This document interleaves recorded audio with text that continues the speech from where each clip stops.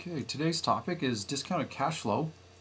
We'll be talking a little bit about what discounted cash flow is, go over a little bit of a background. So this is kind of a basic, think of it as a basic tutorial. And we'll look at how you can use some tools like the DCF calculator for iPhone. And so we'll do a little demonstration of how that works and how it's a handy little tool to estimate the value of any asset. So let's jump in and talk a little bit about discounted cash flow as a backgrounder. Basically, discounted cash flow is a method of valuing any asset. Okay, so by definition, an asset is something that produces cash, right? So it doesn't matter what that asset is. It will, if it produces cash, it's going to have some kind of value for it. Now, if you've ever looked at an investment, like maybe an investment in a real estate, like an apartment building, or you've looked at buying a stock, which is fractional ownership of a company, whether it's a public company or a private company, you may have wondered and asked yourself, gee, does this asset that I'm looking to purchase kind of have, what is it worth? Right? And a lot of times people think of the worth of an asset as, well, what did someone pay for it yesterday? Someone paid for this apartment building. Last year they paid X. Or maybe in 2 years they might pay Y. Right? Well, it turns out that actually it doesn't really matter, all those things, what someone might have paid for the asset. What really matters is how much cash will that asset produce over its lifetime. Okay, that's really the only thing that matters when it comes to valuing that asset. And that valuation, or that property, really means that there's what people call an intrinsic value, okay, to that asset. That has nothing to do with the outside world so much, whether what people will pay for that asset. It's really, what does that asset, how much cash will it generate? Okay, so it doesn't matter, it could be a stock, it could be a bond, it could be a real estate investment, it could be any kind of asset. It doesn't really matter. Discounted cash flow is a method that we can utilize to determine and find out what the intrinsic value of that asset is. So getting into it a little deeper, discounted cash flow is basically a three-step process. Okay, so in the first step, we project the free cash that the asset will produce over its lifetime. Okay, so we mentioned that already. So that's kind of step one, and here that's a very kind of specific definition in terms of free cash, which we won't get into in too much detail, other than to say that free cash is really the cash that's left over, after you've taken care of maintenance of the asset itself. Okay, so that's what we mean by free cash. Step two is to discount that free cash at an appropriate rate. Okay, really what we're doing here is we lessen the magnitude of the cash over time, because as we project out into the future, we have less and less confidence that of our own accuracy in our projection.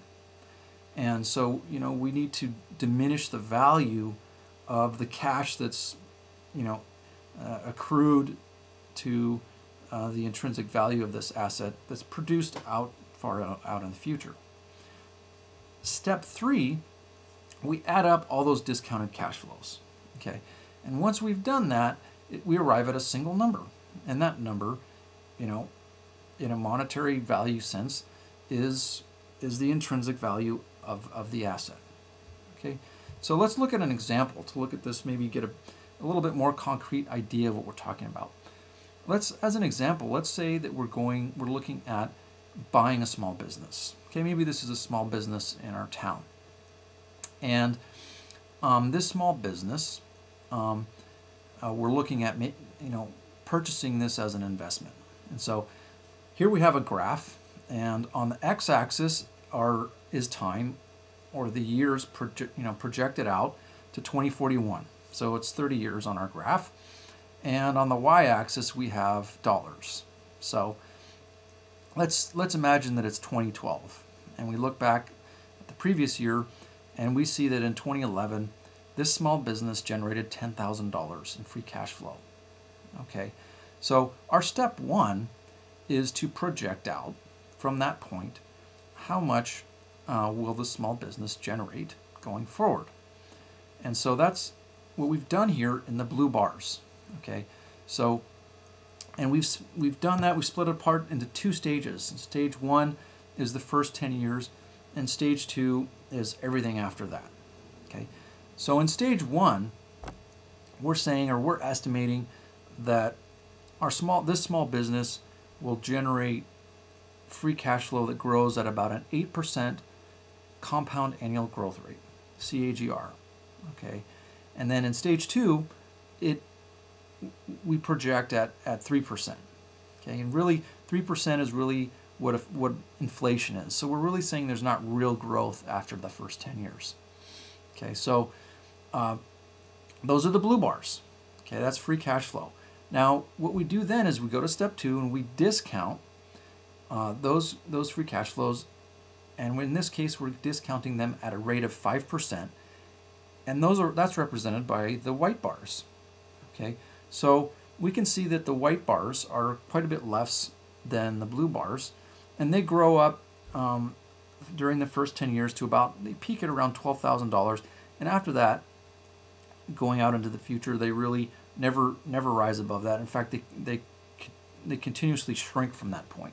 Okay, now that's a good thing, because really in truth, our small business is not going to grow forever like the blue bars, right? Its value is not infinite. It's not, when we make our this asset as a small business, it's not going to become the next Goldman Sachs. It has a finite size, and that's when we project these these cash flows out, they should really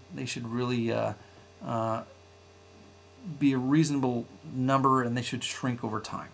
So when we add up all the yellow bars, right, that's going to tell us what the intrinsic value of the small business is. And in this case, when we add those all up, it comes out to about $740,000. Okay, so now we have kind of an estimate of the value of this small business. And if the owner of this business today is selling the business, and they come to us and say, look, I'll sell this business to you for $1 million, we know, well, we probably, that price is probably a little too rich. On the other hand, if they come to us and they say, well, I'm really tired of running this business, I really would like to sell it, I'll sell it to you for $400,000, right? Then we know we might have a good deal here, right? We know that there's, we could buy this business for less than what it's actually worth. So that's kind of discounted cash flow in a nutshell. And if you'd like to know more, you can visit www.dcfmethod.com, and you can see, you can connect to DCF Calculator, how you can download that.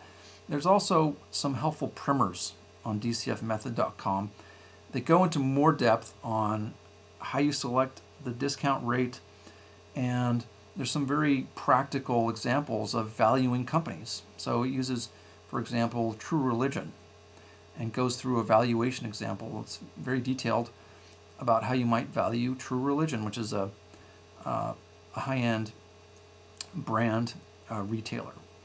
So take a look at www.dcfmethod.com for more details and more depth on discounted cash flow. And let's take a look at a little demo and show you DCF Calculator. And here we have DCF Calculator running on an iPhone. And DCF Calculator is really just a very quick and easy way for us to estimate the value of any asset using the discounted cash flow method, like we've just talked about. Okay, so here we have our view of DCF Calculator running on the iPhone. We have the display screen here, which shows us the intrinsic value that we're calculating, Right now it's 0, but we're going to enter in some figures and we'll get an intrinsic value. So let's take our example here and use that we just looked at. So in our first year that we were looking at, our small business generated $10,000. So we'll plug that in. And that's the free cash flow in our first year, as you recall.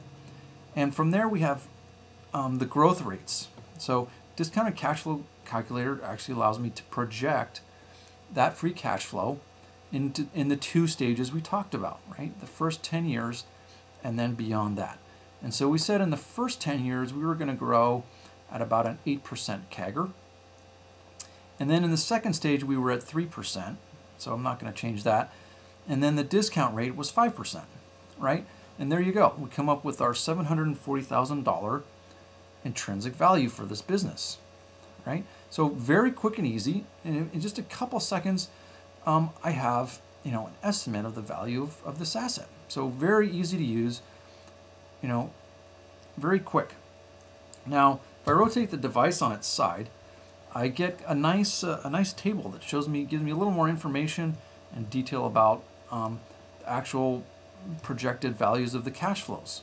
So first of all, it shows me the inputs that I used, right, into the discounted cash flow equation. And then it gives me a table that shows me the projected cash flows, right? So here's our free cash flow. We started at $10,000, and DCF calculator just automatically, projects that value out for 10 years at 8%, right? And that's what it looks like. So in year 10, it's up to about $20,000. And then it shows us, it shows us stage 1 and stage 2. Stage 2 is $20,000, and that's the total value at 3% for our free cash flow. Then on the second row, we have what those free cash flows are when they're discounted at 5%, right? So if you go out to year 5, $13,000 5 years from now is worth about $10,000, assuming a 5% discount rate. That's all that means, right? So you remember we projected out, and the figure never really got over about $12,000, and we see that here. Things really kind of peak out at about $12,200, right, in year 10. So, and then in the last row here, we accumulate these discounted cash flow values to get us in the first 10 years, $108,000 worth of value. And in the second stage produces about $632,000 of value for a total of $740,000 of intrinsic value, or we also can call that net present value, right? So there we have an example. It shows us the DCF calculator. One other nice little feature of DCF calculator is its per share mode. Right now that's off, but if I turn it on, I can enter in the number of shares. So this is nice if I'm looking at like a stock, right? And I want to estimate, what the intrinsic value might be. If I put in the number of shares that are outstanding for that stock, it gives me the intrinsic value on a per share basis, right? So in this case, works out to about $30 a share, right? So if this was a company that I was looking at and it was selling, say, on the New York Stock Exchange today for $10 a share, I could go out and buy that, and knowing that I was getting, I was basically paying, 30 cents for a dollar bill, that I'm getting a real bargain. So that's kind of DCF calculator in a nutshell. Very quick and easy to use. DCF calculator is available in Apple's App Store, and you can access it from there. You can search on DCF calculator. You can also simply just go to itunes.com/app/DCF calculator, and you'll arrive at the DCF calculator homepage, and you can install or download the app. It's free, and it runs on the iPhone, iPod Touch, and iPad.